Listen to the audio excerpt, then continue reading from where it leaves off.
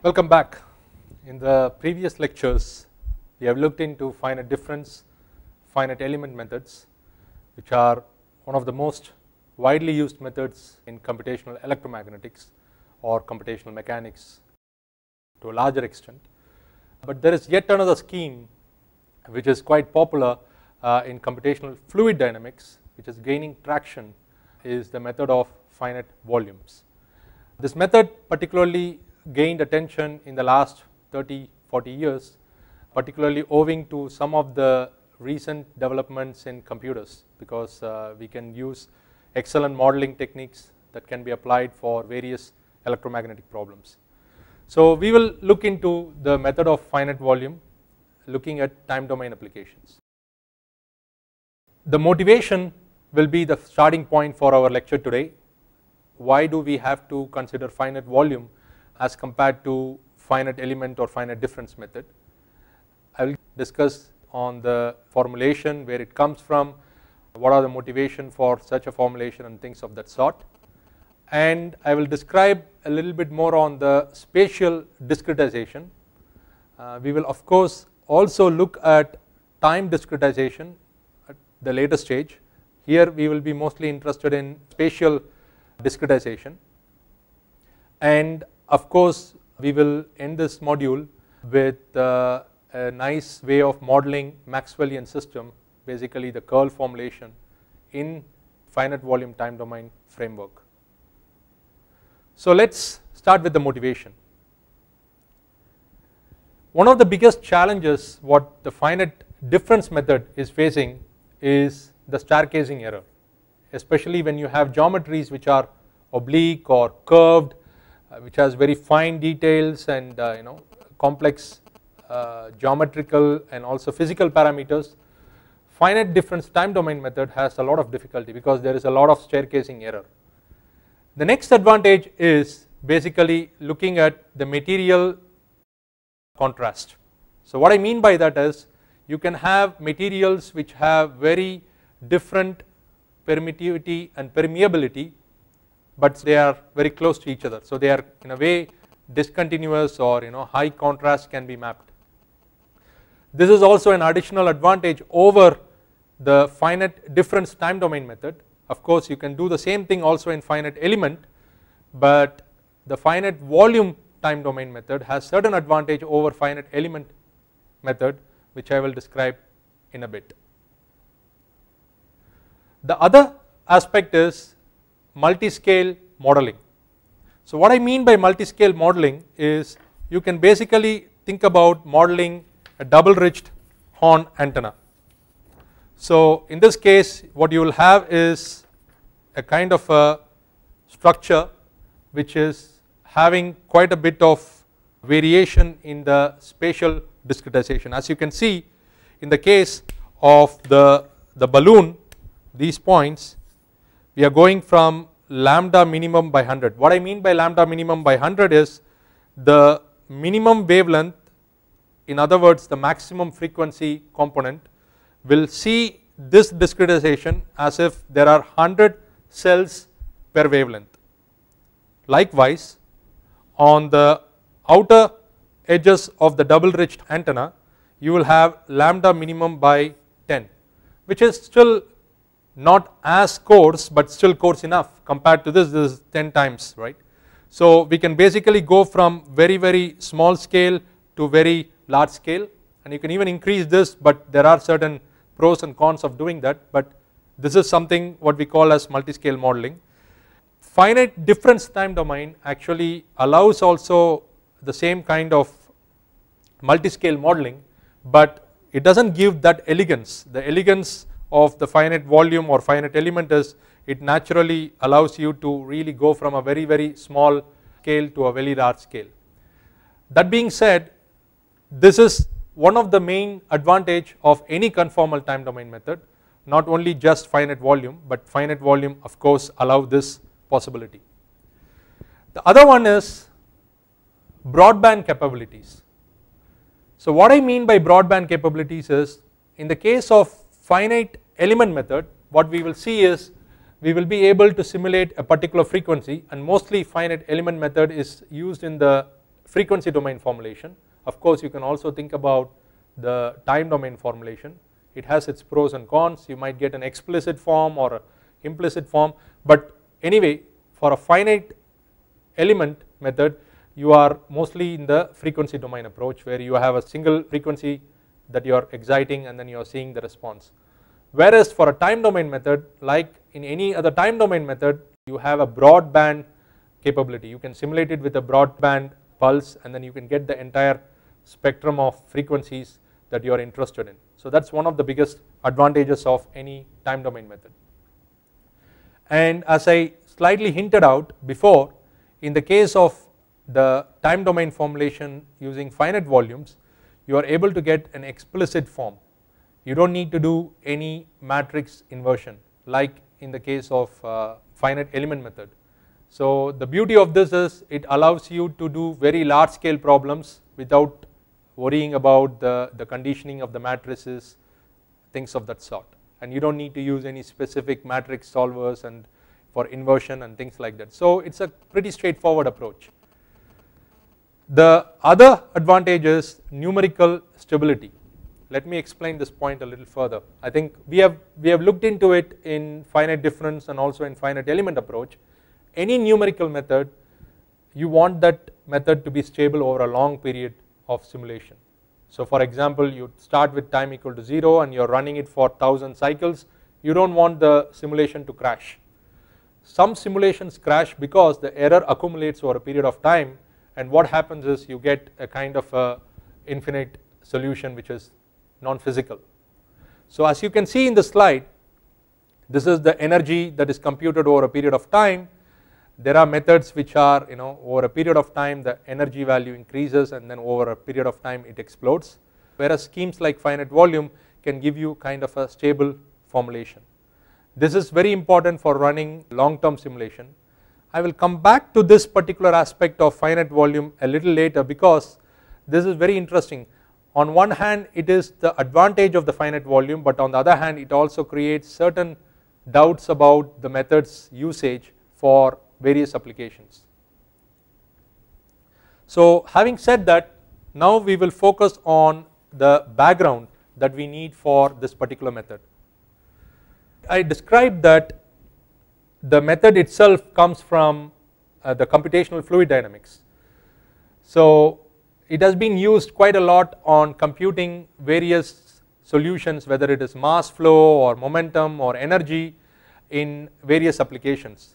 And as you can see, the various problems in computational fluid dynamics sometimes might be looking very different, but in a way they are very similar to the kind of problems what we are dealing in computational electromagnetics. So in this case what you are talking about is the flow of the fluid, which is a conserved mass. It's conserved not only in the individual volumes but along the entire domain, and you are able to compute the various field quantities, whether it's vector or scalar, over this particular domain.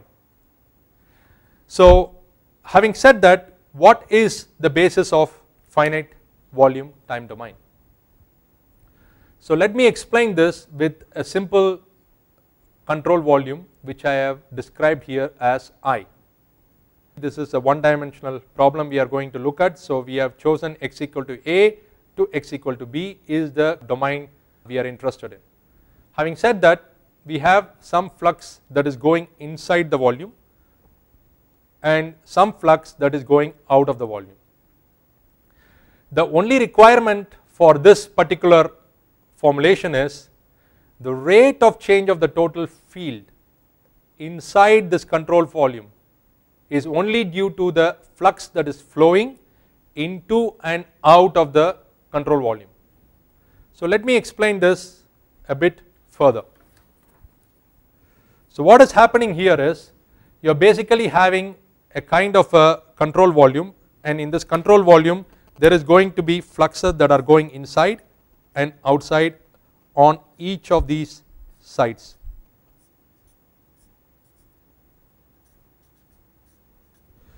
Since we said that we are only going to deal with one dimensional thing, we are saying we are not interested about flux changes in the y direction. So this is not the flux we are talking about, this is not the flux we are talking about. So we are only interested in the flux that is going in the x direction. So what this particular formulation says is the rate of change of the total field inside this volume I is going to be because of the flux that is going into and out. So obviously we are interested in knowing what is the net flux that is going in this side and the net flux that is going in this side. To know that, we have to see how we can know the net flux. So basically what we are having here is a kind of a volume, and in this volume we said that there is a net flux. So let us say the flux that is going in at x equal to a is F, and the flux that is going out is x equal to a, let us say this is F1 and this is F2 on XA. So this is the flux that is going in this direction calculated at this point, and this is the F1 that is going in x equal to b at this point, and F2 x equal to b at this point. So what we are interested is the net flux. So the net flux at point A is F1 plus F2, this is x equal to a, and similarly we will have F1 plus F2 at x equal to b. So once we know that, we can say that the rate of change of the flux is only due to the flux that is going in and the flux that is going out. So let us take a simple example of one dimensional flow described by this advection equation. So this advection equation is basically a one dimensional equation, and we say that the flux is going to change only in the x direction. So we have not taken into account any partial derivatives with respect to y or z. So the state variables are those variables that are going to vary as a function of space and time, which are the variables of the system, which is here u, and the flux of the state variables are nothing but f of u, which is the flux here. And using the divergence, we can say that the divergence of f is, for this particular one dimensional case, is equal to divergence, the partial derivative with respect to x, and this is a scalar quantity, as you can see, and it has only one component. So let us update this left hand side a little bit using our knowledge of what will be the term here. So we have used divergence of f, and we are now integrating this over the control volume, let us say Vi. So this is the control volume, and whose volume is given by Vi. So we are integrating this equation over the volume, and this is equal to 0. So let us say that the surface of the control volume is represented here, which is the S, and this S has individual components. If you take it as a cube, it has 6 components. So 2 on the x direction, 2 on the y direction, and 2 on the z direction.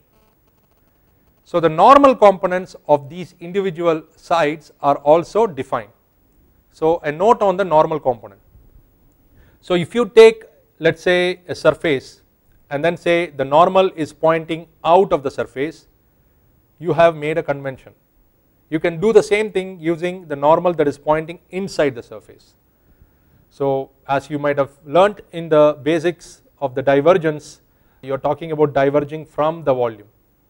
If you would have read the work of Maxwell, instead of using divergence, he might have used convergence. Basically he is talking about the fluxes that are going inside the volume. Either way, it will be a plus or a minus, but if you stick to a direction, please follow it through. So if we say that we have defined the normal components accordingly, what we have now is, using the divergence theorem, we can change the second term on the left hand side from a volume integral to a surface integral. This is a closed surface, that is why you have a circle integration, and these are the normal projection of the fluxes. So the f dot n, it is nothing but the normal component of the flux that are projected on the individual sides. So if this is clear, we can go and update this form into a form that we can use in a computational model. So instead of having a continuous second term, I can take it on to the right hand side, this minus is coming from the right hand side, and I will change the continuous integral into discrete summation. Let me explain this point using a simple cube.